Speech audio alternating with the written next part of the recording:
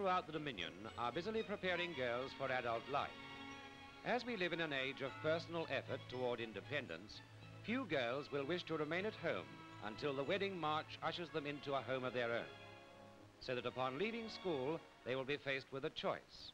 They will have a wide variety of occupations from which to choose. But to only a few of these can the term career be applied. For a career is a way of life that is chosen with care and that carries within itself the rewards for the study and preparation needed to succeed.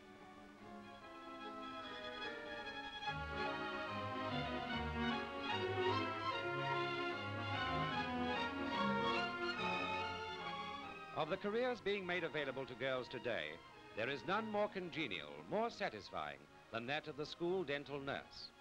In a country as young and as underpopulated as ours, children are our greatest asset, and anyone helping to care for them is performing the greatest service to the community.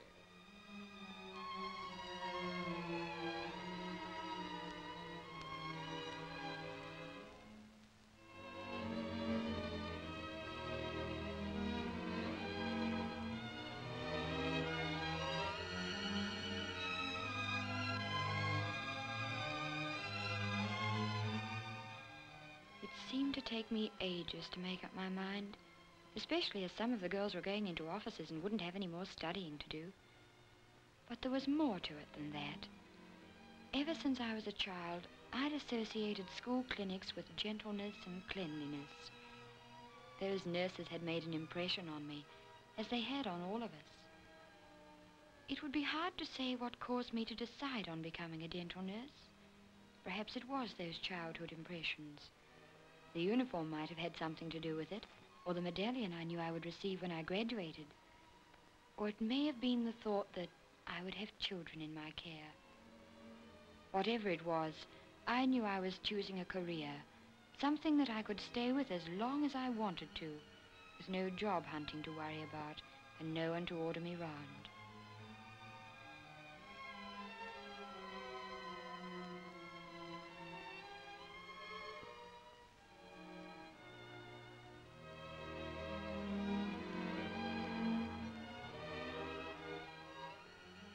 When the formalities of application had been complied with and I'd been accepted, things really began to happen. In no time at all, it seemed, I'd left the old homestead and was in the hostel that was to be my home during my 2-year course.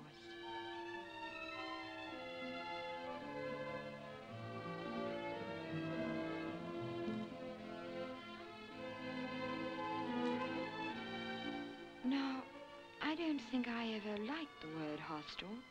Certainly Mother didn't at all like the idea of my living in one. She and Father had quite an argument about it. As it turned out, they needn't have worried their heads over it.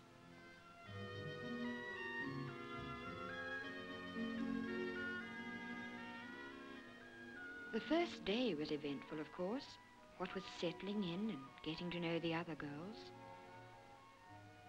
They'd come from all parts of New Zealand, and most of them were terribly keen to be friendly. I believe I realized there and then how much their friendship would mean to me in later years. I may have been lucky, but my roommate turned out to be the kind of girl I would have chosen as a roommate. While I unpacked my things and laid out the pictures of my family and my boyfriends, we talked about all the things girls talk about when they first meet.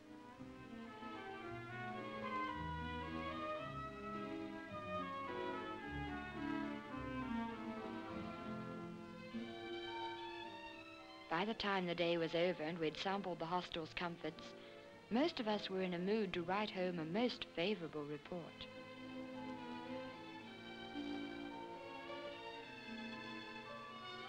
That night, I lay in bed thinking of the 2 years of study stretching out into the future. It was like going to one of those exclusive boarding schools you read about, only I was being paid to be here. Of one thing I was sure. I need never be lonely. There was a good deal of rushing about in the corridors the next morning, for this was to be the day. When I look back on that first day at the clinic, I can't help wondering why we were so nervous about it. From the very start, the matron went out of her way to make us feel at home. And so that we would not be conspicuous amongst all those other girls in uniform, we too were issued with ours. And if I had any doubt in my mind as to how I would look in one, the mirror soon settled that, especially when we girls had worked on it. All the time that we were being introduced to the routine of life at the clinic, we were conscious of the seniors. There was something about a senior, and whatever it was, that was what we wanted to be. It didn't take us long to find out why there was this difference.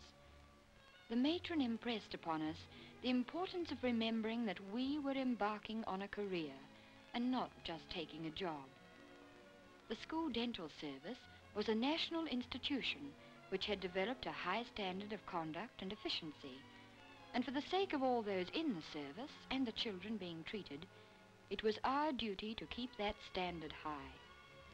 She spoke of loyalty and discipline and personal conduct. She said that these qualities and the knowledge we would acquire would earn us the love of the children in our care, as well as the respect and affection of the community in which we lived and worked. It all made me realize that there was something really special about being a school dental nurse, and I'm sure our parents would have felt a lot better about our being away from home had they heard her.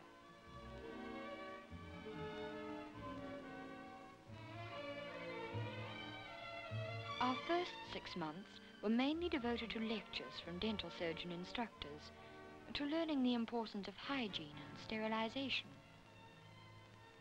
as well as how to use our hands and eyes.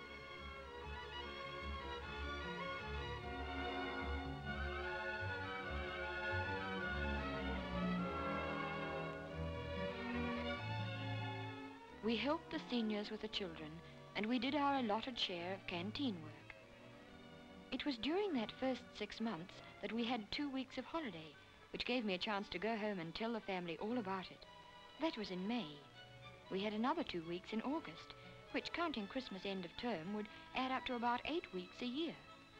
By the time the first year was over, I'd managed to put in a lot of work, and when I came back in January, I was ready for the final year.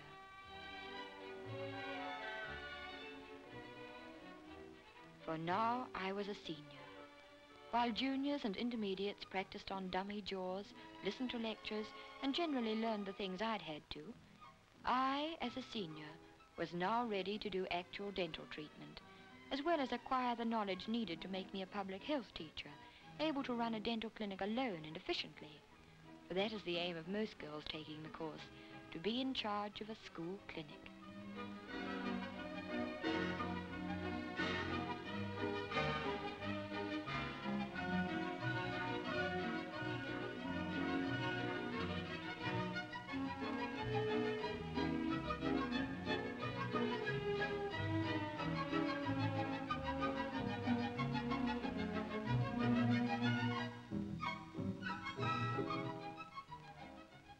Although we worked hard, we also managed to have a lot of fun. For those of us who have never been in a large city, Wellington was a source of much enjoyment. But I think we all agreed that it was at the hostel that we really had a good time amongst ourselves.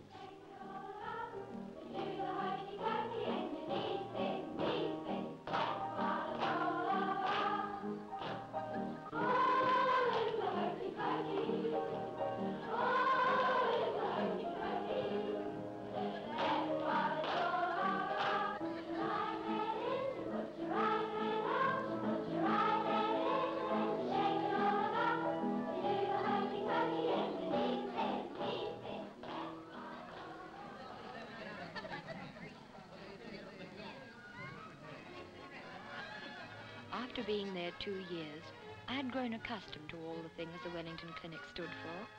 The children, the brightness and cleanliness, the people there who were my friends.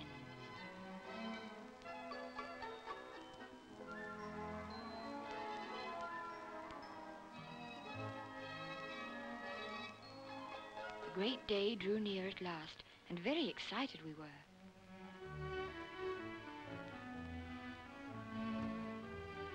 Graduation is always attended by some important personage, as well as the staff and visitors. After the speeches came the part we'd been waiting for. And I can tell you, it was a proud moment for me when my name was called to receive the medallion and the certificate, which were my emblems of success.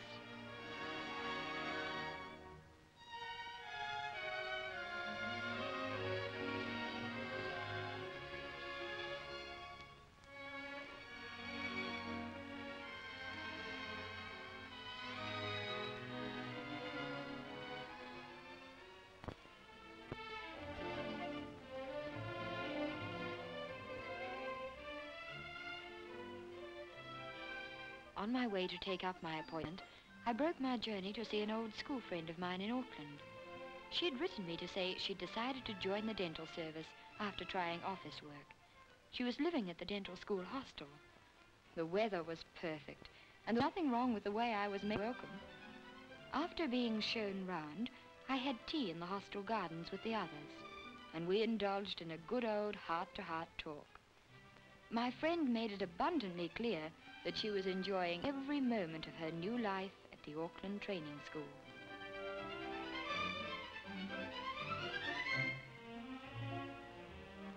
We both agreed that the dental service was proving even more attractive than hoped. We had wanted a career, she and I, something that offered dignity and satisfaction, where we wouldn't be just cogs in a wheel.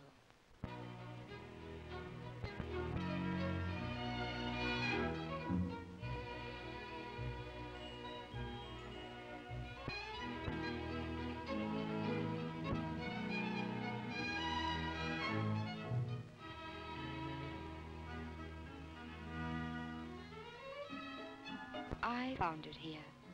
I don't just fill a lot of teeth, a lot of other people's children. I'm a teacher and a guide, a friend. For all these little people are my friends, and their parents too. And I found out that being a school dental nurse is not only a career, it is a way of life.